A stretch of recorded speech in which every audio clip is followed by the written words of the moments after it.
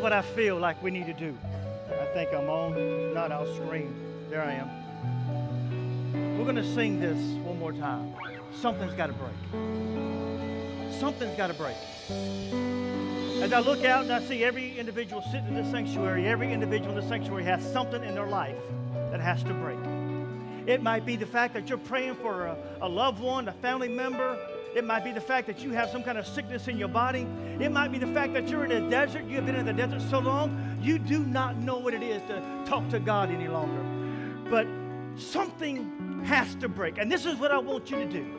If that is you, I don't care who you are. I don't care what your name is.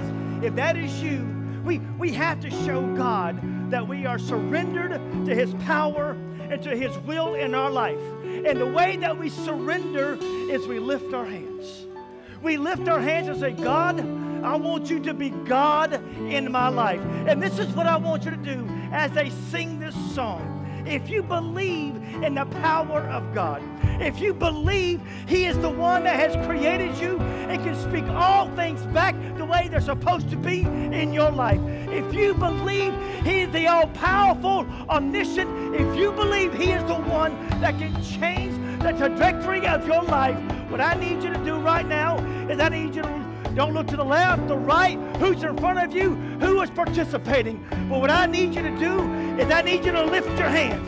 I need you to say, God, I submit and surrender myself unto your power.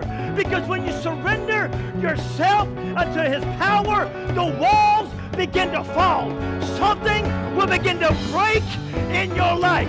But when we sit here and we say, God, I'm going to worship you in my way. God, I'm going to worship you in the quietness of my room. You're telling God you cannot surrender in front of people.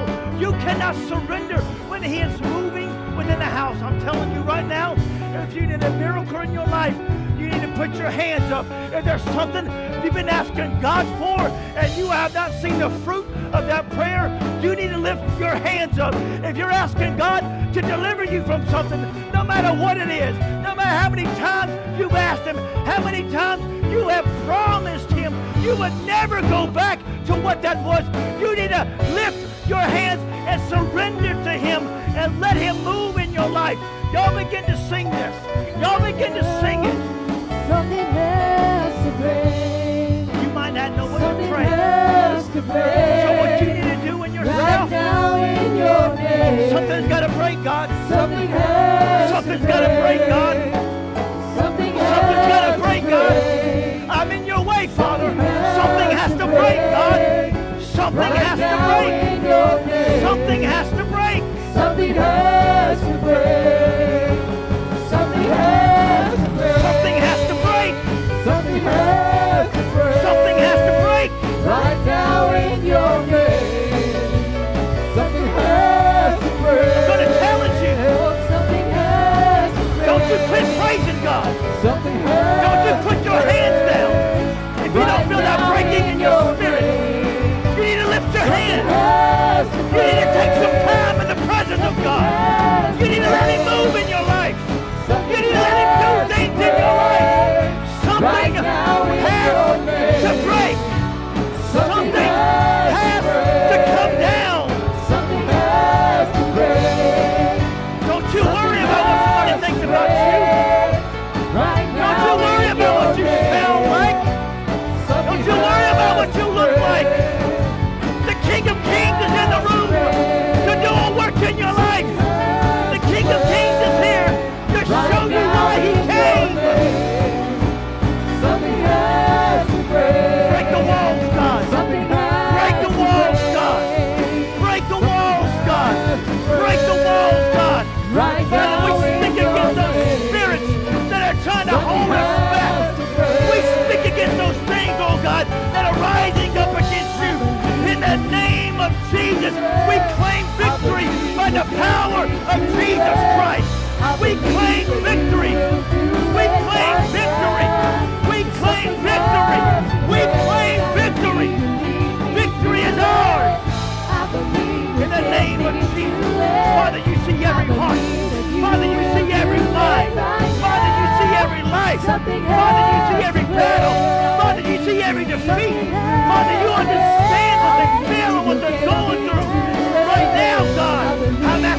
Lord God, to come down like never before. Father, fill this sanctuary with your cloud of glory. Fill this sanctuary with your cloud of glory when we can't come in no longer, God. Fill this sanctuary in the name of Jesus. In the name of Jesus. In the name of Jesus. In the name of Jesus. In the name of Jesus. In the name of Jesus. In the name of Jesus. In the name of Jesus. Move, Father. Move, Father. Move, Father. You see the battle that's ahead. You see the battle that's ahead. In the name of Jesus. We claim victory. In the name of Jesus. We claim victory. In Jesus' name. In Jesus' name. In Jesus' name. We claim victory in Jesus' name. The blood of Jesus. The blood of Jesus. The blood of Jesus. We claim victory. We claim victory. We claim victory. We claim victory. We claim victory. We will not listen. We will not believe. We will stand upon your promise. We will stand upon your promise. We will walk in victory. We will raise a hallelujah in the middle of the battle. We will raise a hallelujah in the name of Jesus. In the name of Jesus. In the name of Jesus. In the name of Jesus. Right now in your name. Father, you see their Something hearts. has to break. You see their hearts. Has to break. You see their hearts. Something has to break. Right now in your name. Something has to break. There's only one way it breaks. There's only one way it breaks. It's by the name and the power of Jesus Christ.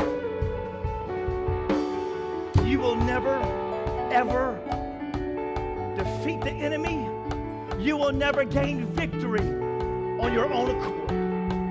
The only way you defeat the enemy is when you stand behind the King of Kings and let him fight your battle. The Bible says you are not fighting the battle, but he is fighting it for you. I don't care how many scriptures we have in our mind. I don't care how many worship songs we can sing. Until we allow him to fight the battle, we will walk in defeat. No matter how polished we are, no matter how good we sound, no matter how much money we give, God is not looking for that. He is looking for men and women that will open their hearts to allow him access to their life. That is how you get the victory. That is how you get the victory. You see, I know some things going on in the congregation. I get phone calls. Rebecca gets phone calls. We understand some of the battles that you're going through. We understand some of the valiant fights that we do and we put up for our loved ones and for ourselves.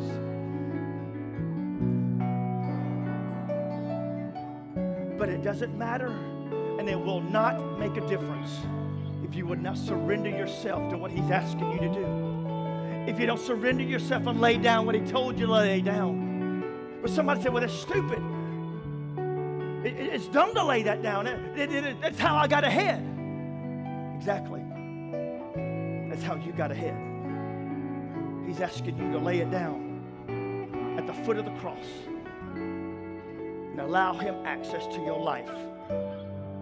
Access that you've never allowed him. When we give our lives to Jesus Christ truly and fully that very first time, there's something that happens inside of us.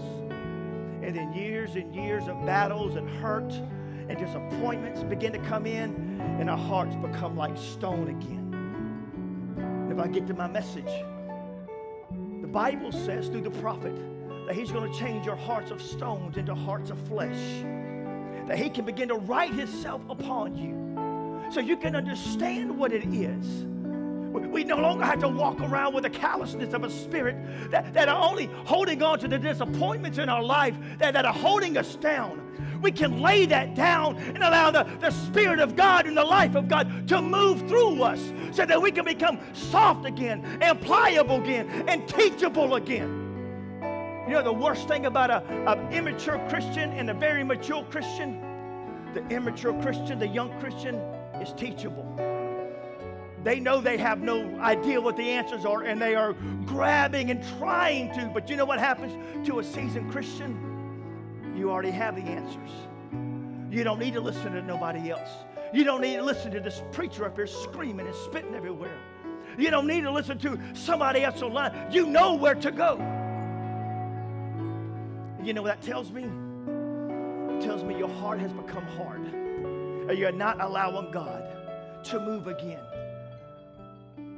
Most men do not, and most women do not get behind this desk because it's easy. We get behind this desk because we've been called. We have a heart to see people changed. We have a heart to see people fall in love with Jesus Christ. We know what it is to walk in defeat. We know what it is to have that weight upon our shoulders, and all we want is for people to understand there is a God that has not forgotten you. He knows you where you are. You're not walking by yourself.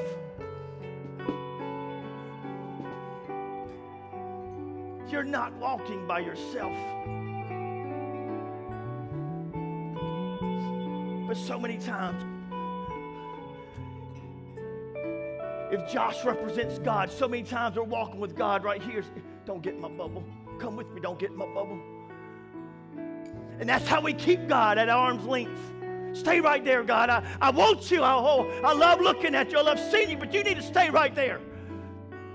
There's some things that I know if you get too close, you're going to smell the stench of my sin. You're going to smell the stench of my failures. We reverse the roles, and I'm God, and God says, I don't care about your stench.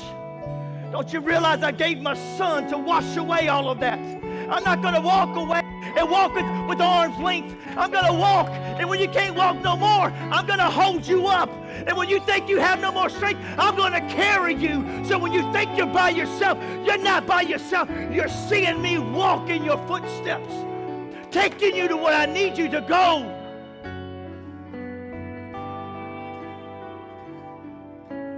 Somebody needs to understand that. God gave me a message called The Reality of Christmas, and I'm going to get to it. I might give you an abbreviated version, but there's some things in there that we have to understand.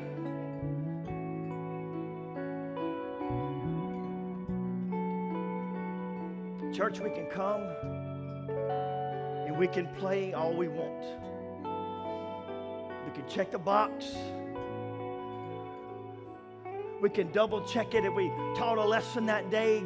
Triple check it if we gave our tithe. We can quadruple check it if we gave an offering on top of the tithe.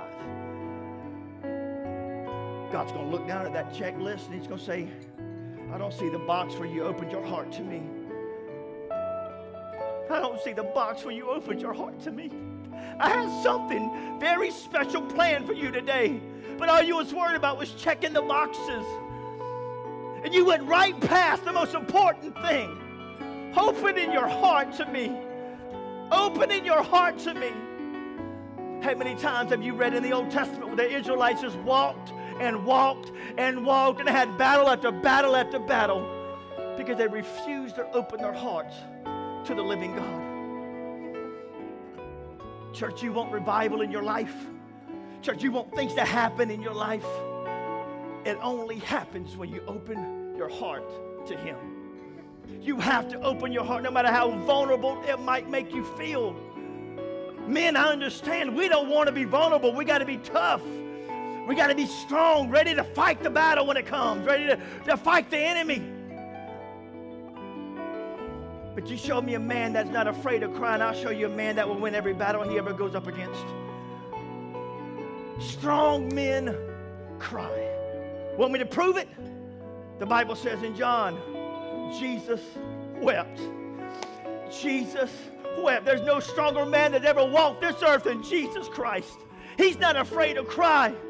He's not afraid to be vulnerable to his Father, to do the things that nobody else would do. He's not afraid to be the only one walking down the road and everybody throwing things at him. He's not afraid of it because he understood why he was here. Do you understand why you're here?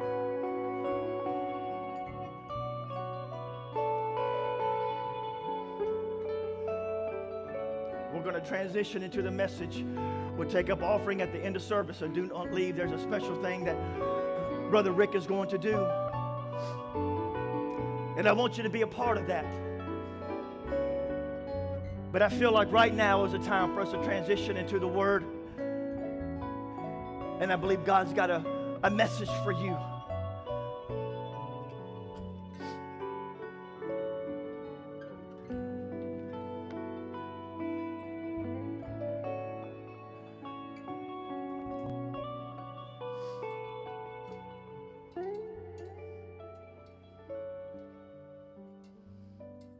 God is a wonderful, wonderful God.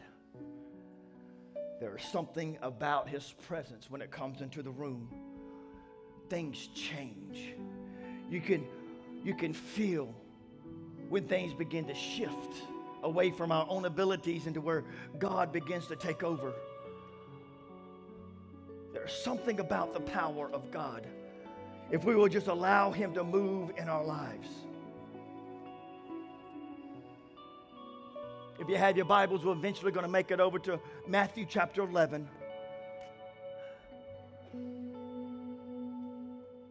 God gave me a word. The reality of Christmas. We're right in the middle of our Christmas season. Next week is going to be a phenomenal week, and you don't need to miss it. We're going to have missionary Dr. Wang here, and I'm pretty sure I'm messing up his name, but I talked to him briefly this week on the phone, and he's full of fire. He is ready to come and to tear the walls down. And I believe he's going to bless you. You need to come with an open heart. Bring somebody that does not know Jesus Christ. Next week, do not proselyte.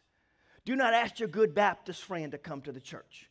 Don't ask your non-denominational friends to come to the church. What you need to do is Saturday before you come up here, before you do anything, walk around Walmart or Winn-Dixie and see somebody that needs Jesus and say, hey, I'll buy you lunch tomorrow if you come to church with me. There's a guy that's going to come. He's a missionary that stands about this tall, and he's got a word for you.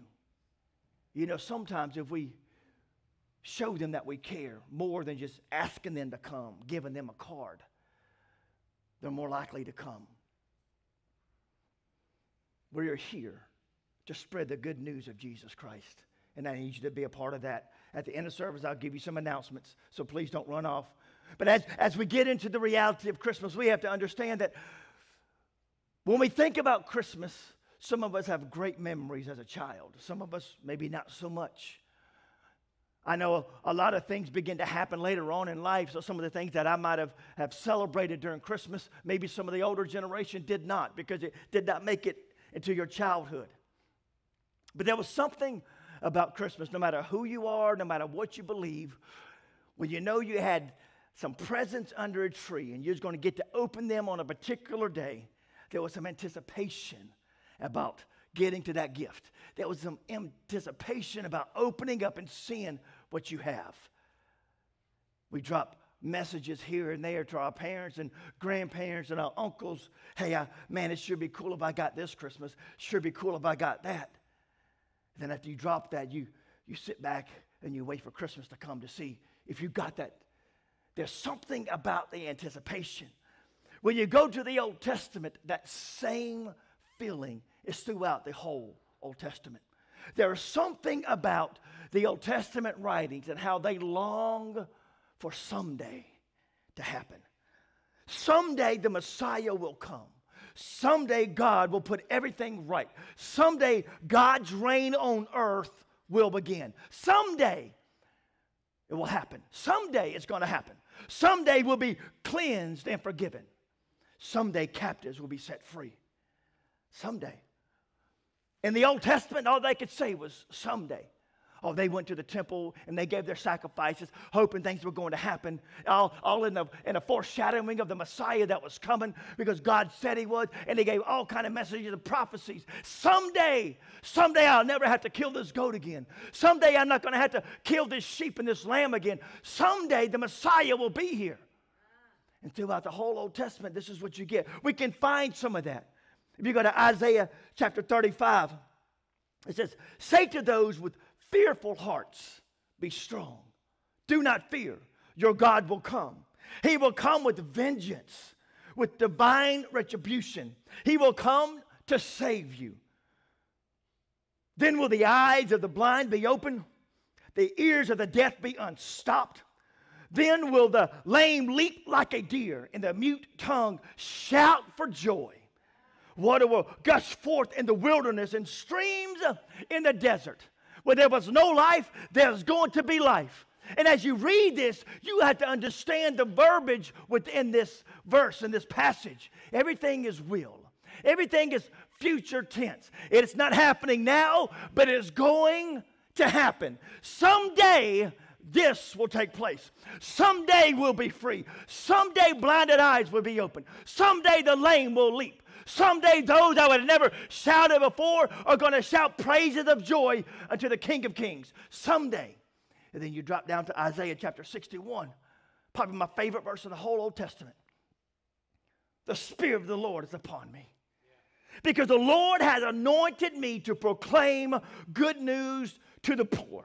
He has sent me to bind up the brokenhearted, to proclaim freedom for the captives, and release from darkness for the prisoners, to proclaim the year of the Lord's favor, the day of vengeance of our God, to comfort all who mourn. There was a shift from verse 35, chapter 35 to chapter 61. Isaiah began to shift from someday to standing within the present as he saw God giving to him this word. And he says, the Spirit of the Lord is upon me. It is a present tense verb. It is happening right now. This is what Isaiah was telling the people. You know, they always say when you read the book of Isaiah, it's like a blueprint into the whole Bible. 66 books in the Bible, 66 chapters in Isaiah. And it pretty much mirrors what the Bible says in different ways. Isaiah was saying, it is here. The Messiah is here. The Spirit of the Sovereign Lord is here. And he was speaking this to a people that were going to be exiled. Speaking this to a people that were imprisoned. Speaking this to a people that had blinded eyes and their ears could not hear what the Spirit of the Lord was saying. But Isaiah was speaking to them. He was trying to tell them what was going on. In both of these occasions, the Messianic prophecies, the signs of what the Messiah would do when he come was spoke. He will open. I am opening. He will do. I am doing. Someday, these predictions would come true. What an incredible day that will be. Today, we're going to look at probably not necessarily a story within the Bible that you would put in Christmas, but it's a great way to look at it.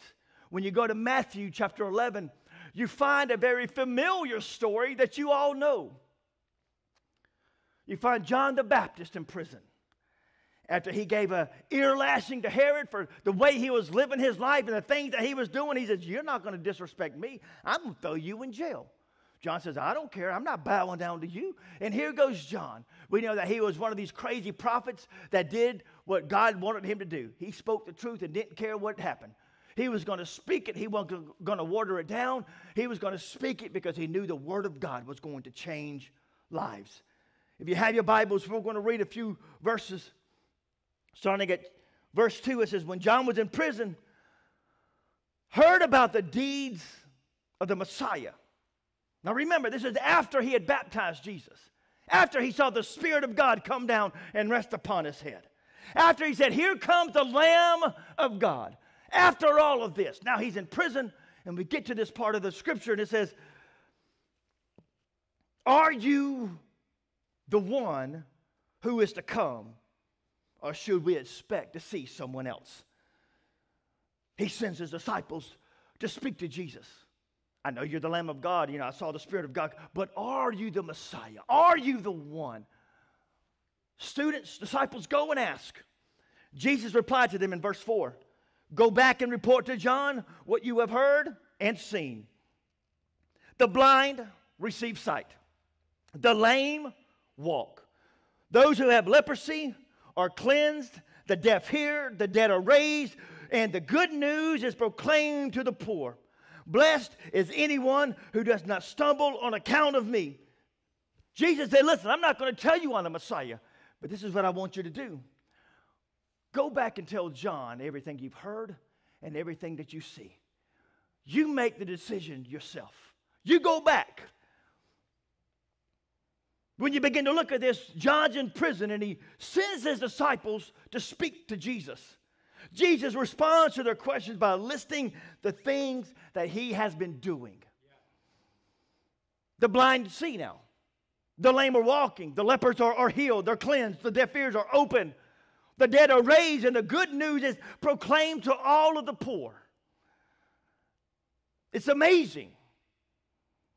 This is the stuff only God can do. This is the stuff that they hoped for and they anticipated.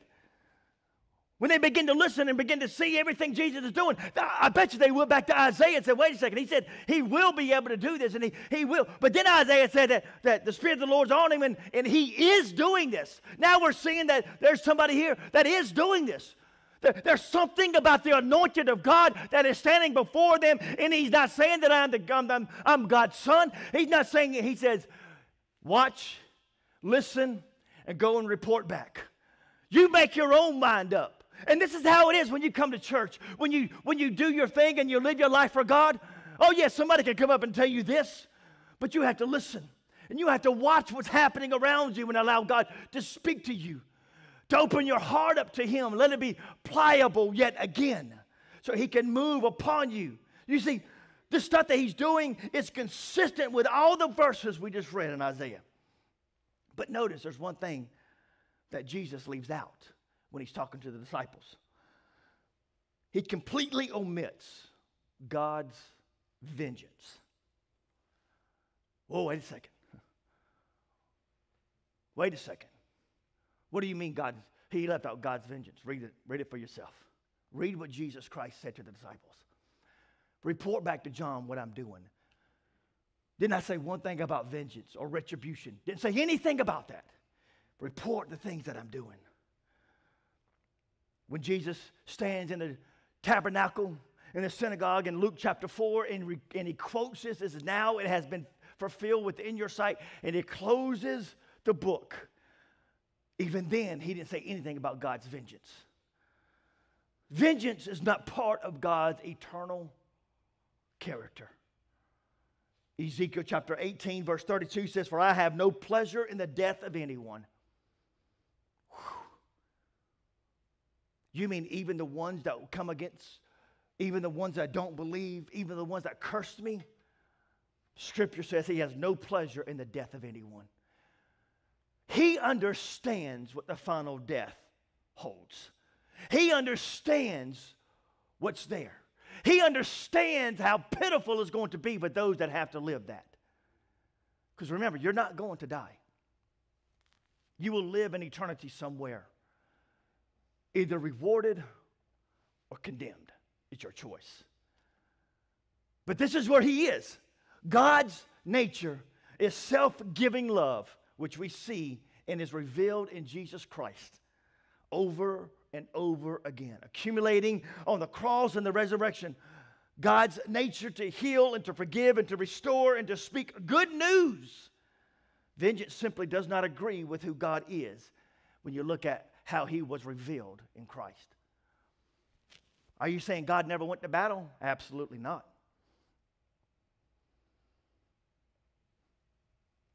But we have to understand I found this story and I thought it was kind of neat. Excuse me. It's not really a story, it's an illustration. Sometimes we think God hurts us because he likes it. But there was an illustration that I found and talked about this. I'm going to read it in case I mess it up. It says, when a doctor resets a broken bone. Anybody ever broke a bone before? You ever had to have that bone reset? feels great, doesn't it? You just want to go do it right now. You want that under the Christmas tree. I understand. But when a doctor resets that bone, it's painful. I never broke a bone, but I broke my nose, which is nothing but cartilage, and then I dislocated my shoulder, tore all the ligaments in my shoulder, so I know what pain is. But he has the purpose to restore the bone to its original design and position. When a doctor looked at the bone and said, well, you know, it's going to hurt. Count to 3, bite down on this stick. I'm going to pull, you're going to feel some pain, but afterwards it's going to go away and it's going to be back just like never before. Matter of fact, they say sometimes even those broken bones are stronger than the regular bones because more calcium develops around that wound. When a doctor begins to pull that bone in that leg or whatever it might be and he pulls it back into place, pain comes, but then the pain resides. A doctor does not punish someone for breaking their legs with unnecessary pain to teach them a lesson. A doctor, like the great physician, practices restoration even though there is pain involved in the process. The reality of Christmas. Every one of us, if we're walking and we're true Christians, we understand that sometimes walking with God brings us pain. Not from the outside sources, not from people stabbing us in the back, not from this, but from God himself trying to correct the things in our life that are starting to go awry. There are some, wait a second, you're breaking from protocol. You're breaking from the direction I'm asking you to go. I'm going to have to reset you. And when I reset you, you're not going to like it too much. It's going to cause you temporary pain and discomfort. But after that temporary pain and discomfort is gone, you're going to be okay. You're going to be better than new. Jesus gave us a giant clue about God's nature.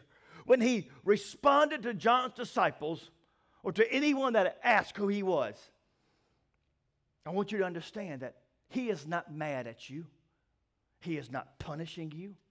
He is not sitting in heaven trying to keep a list of all the things you've done wrong. You know, some of those that don't understand God look at God as an old, angry man sitting in the clouds just waiting for you to do something wrong so he can put it on his list. You're going to pay for that one. Or you're going to pay double for that one. But in Scripture, you don't find that. You don't see a vindictive God waiting for you to mess up so you can pounce. Paul tells us in 1 Corinthians chapter 13, the love chapter, love keeps no record of wrong. Love keeps no, and if God is love, he's not keeping that record. He's not plotting and scheming against you. He is not disappointed in you. He does see your brokenness and he sees your mess and how you've been hurt or maybe how you have hurt somebody else. You know, sometimes the hurt that we have in our life is because we hurt first. Sometimes because we can't forgive, that pain comes back. Instead of punishing you, God is working in your life to heal the things that are broken, to cleanse the things that are impure, to restore you to your original design. Jesus did not come to change God's mind about us. Jesus did not come to change God's mind about us, but he did come to change our mind about God. You know, you could go to YouTube and watch all kinds of videos where you had street preachers and they're being confronted by homosexuals or they're being confronted by Muslims or confronted by this or that. And sometimes it's an okay argument, you know, they're arguing back, but sometimes it just gets filthy and you can just see the devil coming out. You can see the words but we have to understand, Jesus didn't come. So God said, well, okay, you changed my mind about that person. The Bible says in John chapter 3, for God so loved the world that he gave his only begotten Son, that whosoever believe in him shall not perish but have everlasting life. We understand that he came because God loved us so much. He says, they don't understand who I am. Let me show them who I am through my Son. You know, good and well, we sit around, we walk around and we see somebody's kids and we see how they're acting. And the first thing we do is say, whoo, I wonder if mom and daddy are like that. Or how often have you dropped off your kids at somebody's house and you begin asking questions? So, was mom and dad there? Yeah. What was mom and dad doing? Were they outside drinking? Were they outside smoking? Were they outside doing this? Were they doing drugs? What was going on? Because you know mom and daddy are doing it. The kids are sure to be doing it too. Whatever the kids see the Father do, they will do. That's why Jesus came. The reality of Christmas is God wanted to change our minds about who He was. It's easy for us to assign qualities to God that aren't part of His true character. Here's a simple way to know that God is like. This is who He is. All you have to do is look at Jesus. Look at the life and the teaching of the ministry, the death and the resurrection of Jesus. John 14 says, Jesus answered, you do not know me, Philip? Even after I've been around you for such a long time, anyone who has seen me has seen the Father. How can you say, show us the Father? For Colossians says the Son is the image of the invisible God, the firstborn of all creation. John says, I and the Father are one. If you want to know who the Father is, all you have to do is look at Jesus Christ. He was telling them, I don't need to show you another picture. You're looking at the Father now because I'm doing everything He's asked me to do. They are one in purpose and one in character. God is exactly like Jesus. So if the character quality is not Christ-like, then it isn't of God. Maybe that's your little tweet, your meme, or whatever it is you're going to put out. But maybe that's the only thing you need to hear today. If the character quality is not Christ-like, it's not from God. If it's not from God, a child of God should not be participating in it, being a part of it, condoning it, or anything of that nature. God sent His Son to show us the way, but also to show us who He was. Jesus came to change our mind about God. In verse 7 of our text, after Jesus answered John's disciples and He sent them away, He turned and begins to speak to the crowd. Disciples, go back and tell John what you've seen and what you heard. Then He turns around to the crowd and He begins to talk to them. And He said, you know, why did you go out into the desert? Why did you go out looking for this prophet? Do you think he was going to be weak? Did you think this? Did you think that? What did you not see? You know that he is a great prophet. And I'm telling you, he is a great prophet here on earth. I'm paraphrasing. He's a great prophet. There's probably going to be no other prophet better than John and bigger than John the Baptist. However, I want you to understand this. The least in the kingdom of God is greater than John the Baptist. You might not think you're anybody, but you're in the kingdom of God. You are greater than... There's something that John the Baptist never experienced that we do. He never experienced the forgiveness of sins. What do you mean, Pastor? It's his cousin. What do you mean he hasn't been forgiven of his sins? John the Baptist died before Jesus did. The blood had not yet been shed for the forgiveness of sins.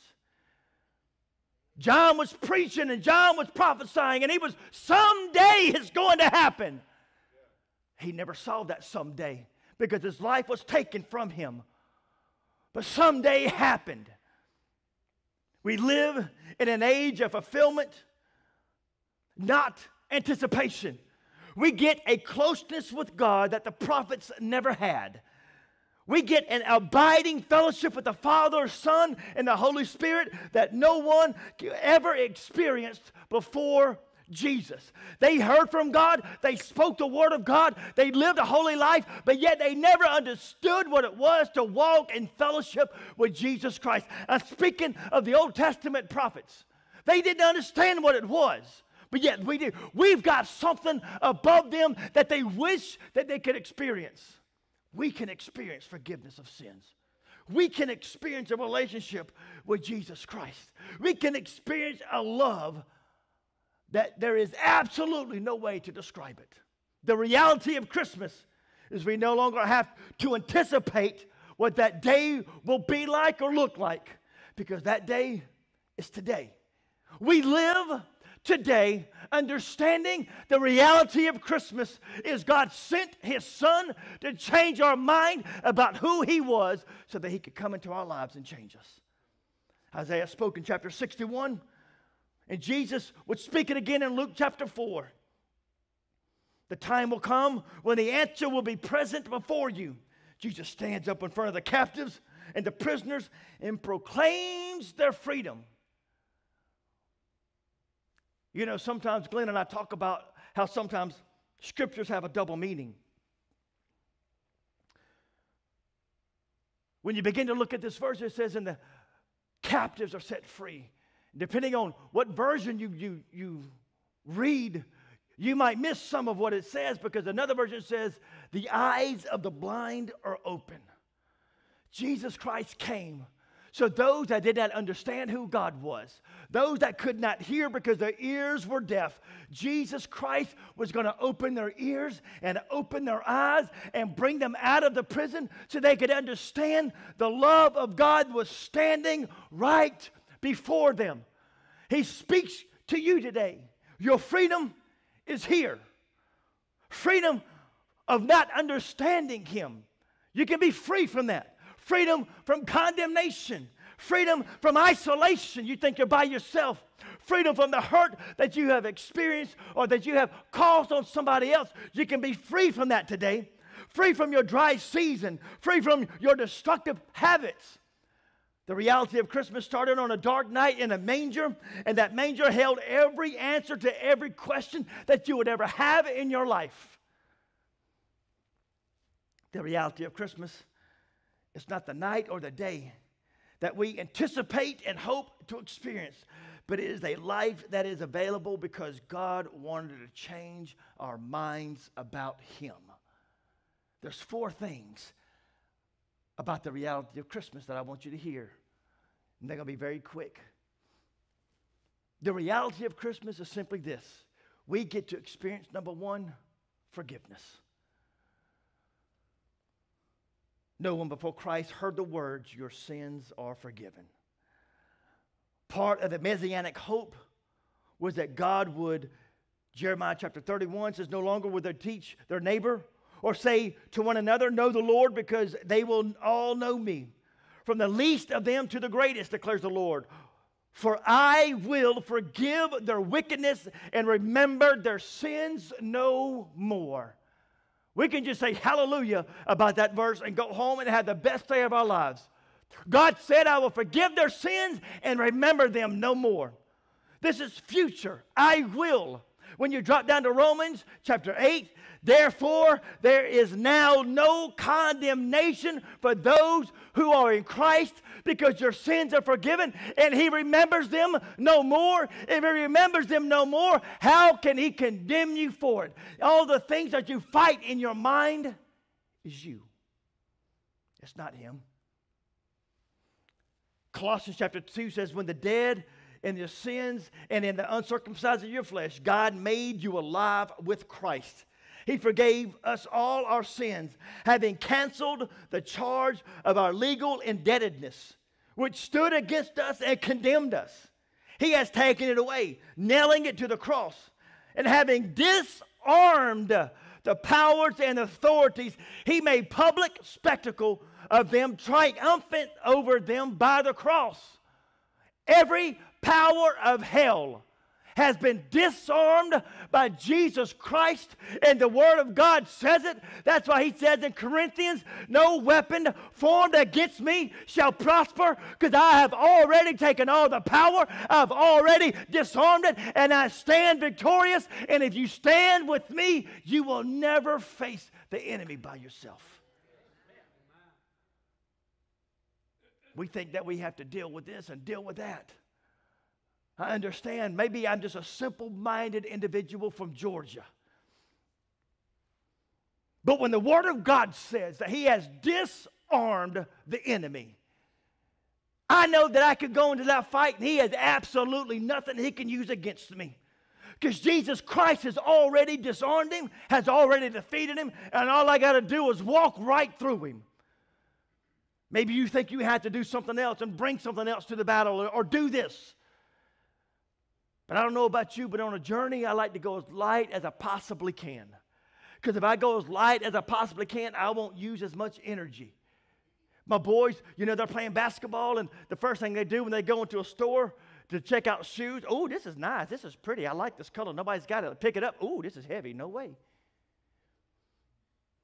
I used to play flag football, and I would only wear Adidas Zeros because most of those shoes weighed about 7 ounces, which means I could play all day and my legs aren't going to get tired, my feet aren't going to hurt because I'm barely carrying anything other than my body weight.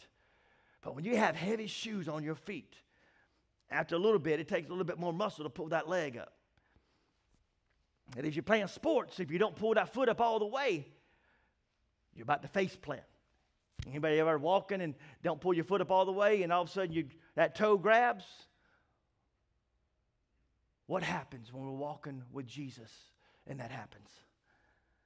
The glorious forgiveness is not something of a future event. It is available today to everybody, and it's available every day. It's not for somebody, but it's for everybody. The second thing is the body of Christ. The reality of Christmas is we get forgiveness. The reality of Christmas is we have the body of Christ that we can live in. The church is a place of Christian community. And I know right now we're going to have some people buck the system, and they're going to say this and spew that and do this and do that, but we have to understand this. The body of Christ was created by God himself that we can come and we can grow and we can help each other in our time of need, bearing each other's burdens. Scripture, we have to bear, but the problem is sometimes we don't allow that to happen. A place where we can be loved and where you can love others with the self-giving love that God has poured into you. Why is it when we get involved in church, it quits being about him and starts being about us? It quits being about how can I serve him to why in the world are you stepping into my territory? You know I do this all the time. Get over there. Why are you sitting on my pew? People have gotten up and left the church because they had to sit in a different place and had to look at the church in a different angle. I don't think it's happened here since I've been here, but I've been in churches when it's happened. They walk in and say, I guess God's telling me I don't need to come today, and walk right out. What happened to that self-giving love that he has given us? A place where you can be heard and a place where you can be valued.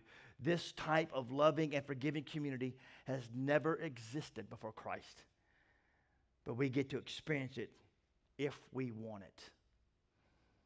If we are, get ready, intentional about it. You have to be intentional about living a life of love around broken people that all they're going to do is get on your first nerve. Everybody says the last nerve. I am so aggravating, I guarantee you I can get on your first nerve. I ain't going to worry about the last one. I'm going to hit you right off front. But we have to be intentional. Some people are here today. Some people are not here today. And there's been things going on, then things hurting them and things hurting that and blah, blah, blah and blue, blue, blue. And all they can think about is they looking at me and says, how in the world are they allowing this to happen? And they forget the fact that they're there because of the love that Jesus poured into them. Oh, I know some of y'all talk behind my back. I don't care. Jose knows people talk behind his back. We're easy targets. We're up here. There's only one pastor. There's only one senior pastor in each of our congregations. Me, and voila, him. It's a lot easier for the members to talk about us. I don't care. Because I'm being intentional. Pastor Jose's being intentional. You have to be intentional about your walk with Jesus Christ. You have to be intentional about showing the love of Christ in every aspect of your life, even when they're slapping you and spitting at you and saying everything you do is stupid and everything you do is dumb. You have no good ideas. You're not worth this. You're not worth that. Why are you even here? Man, I love you anyway. He's poured so much love in me, I can't not love you. Trust me, I'm trying to. But there's too much. I'm being intentional. The reality of Christmas is you have to be intentional. Because He was. He was. The last two is simply this. We get to experience forgiveness, the body of Christ, and the indwelling of the Holy Spirit. Do you realize before Jesus Christ died, there was no internal dwelling of the Holy Spirit? That promise was not yet given. That promise was spoken by Jesus Christ to the disciples. I'm going to go and I'm going to leave you, but I will send a comforter. There's times you can read in the Old Testament where the Spirit of God came down and sat on individuals and they performed miraculous feats. David, Samson. You can go on and on and on about how God sat upon them. Before John the Baptist, there was no internal encounter with the presence of God, no abiding Holy Spirit to comfort and to teach. Psalms 41 says, as the deer pants for the water, so my soul longs for you. A Psalms of longing and unfulfillment. You go down to Ezekiel chapter 36.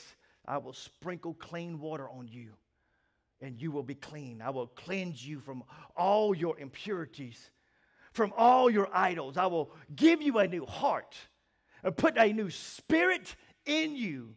I will remove from you your heart of stone and give you a heart of flesh. I will put my spirit in you and move you to follow my decrees, to be careful to keep my laws. The main purpose we are infilled and baptized with the Holy Spirit. It's not to speak in tongues. It's not to prophesy. But it is to allow God to move us to follow Him in His decrees so that we can be careful to keep the laws that He has given us to follow. We have to understand. Sometimes we get so skewed in our minds on the gifts that God has given us. One day, someday, God will make this happen. But in John 7, the reality of Christmas gives us on the last and greatest day of the festival. Jesus stood up and said in a loud voice, let everyone who is thirsty come to me and drink. Whoever believes in me, as the scriptures have said, rivers of living water will flow from within them. They will, by this he meant the Spirit, whom those who believed in Him were later to receive. Up to that time, the Spirit had not been given, since Jesus had not yet been glorified. The last thing is this. Amy, if you want to come play softly. I don't know. I think the box is over there. I'm not sure. We get forgiveness. We get the body of Christ. We get the indwelling of the Holy Spirit. And we get the mind-blowing good news of the gospel of Jesus Christ that we get to share with anybody and everybody that understands the dialect that comes out of our mouth. We get to experience the gospel story. It's not just something that we do. We get to experience the good news of Jesus Christ. We get to live it every single day, the gospel of Jesus. We get to see in hindsight the life and the death and the resurrection of Jesus, whom went to the cross for me, for you. We get to experience the mind-blowing good news of the gospel. Colossians 1 says, for He has rescued us from the dominion of darkness and brought us into the kingdom of the Son He loves, in whom we have redemption and forgiveness of sins. The reality of Christmas is simply this. Your transformation can start today. They will start to heal us today. They will start to restore us to the original design that God had for us today. The reality of Christmas is not for someday in the future. When you get right, when you think right, when you feel right, the reality of Christmas is today. Today, your freedom is possible. Today, your direction can be made clear. Today, your heart can be softened and restored. Today, you can experience Christmas the way it was meant to be experienced. Today, you can experience the reality of Christmas.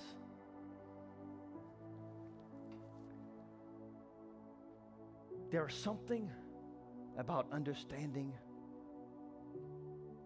God and what He has for us and what He wants to accomplish in our life. I love Christmas. The lights, the trees, the magical reindeer, the big red sleigh, the gatherings, the songs, the gift exchange. I love everything about Christmas.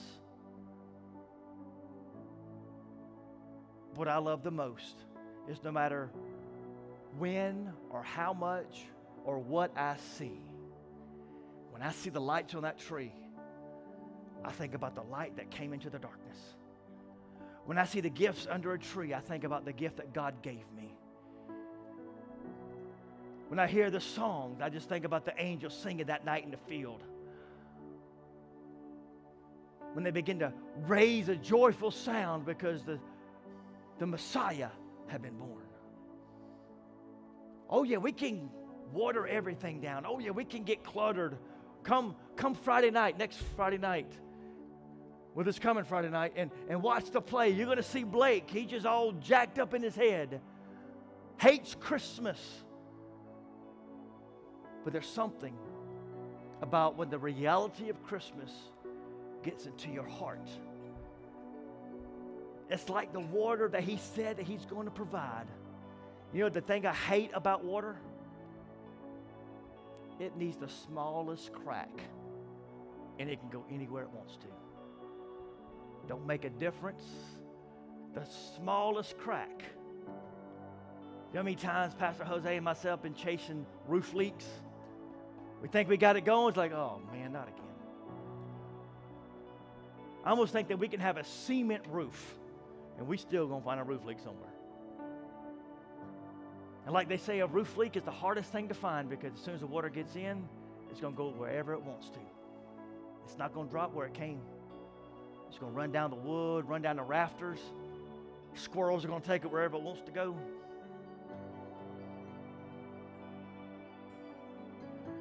But when you think about the reality of Christmas,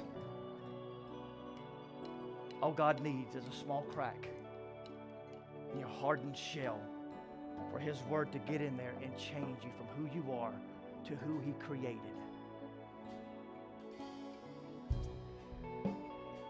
If everybody would stand. Again, I don't want anybody leaving. Brother Rick, if you'll make yourself available, I'm going to turn. Thank you for watching. We hope today's message has inspired and transformed your life. Want to watch past sermons? Visit our YouTube page. Just search for Maranatha Fellowship Baton Rouge. And don't forget to like our Facebook page to stay up to date on any upcoming events. God bless and have a great day.